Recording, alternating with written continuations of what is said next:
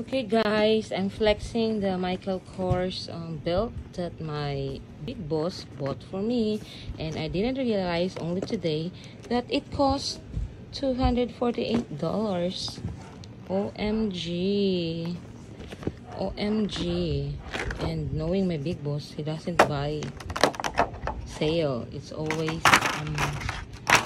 regular price. And look at the belt.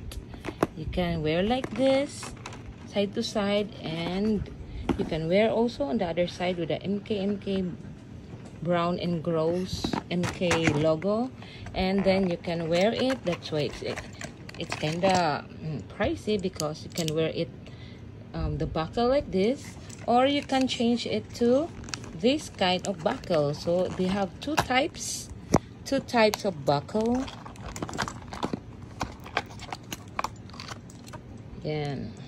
Ayan guys. Ayan, MK with the gold emboss. Gold emboss. Emboss? Is that emboss? Look at that guys. OMG. Okay. OMG. Sa mga So nag-ingon, nice. piki siya dara guys. The perfect fit. My big boss will never buy fake.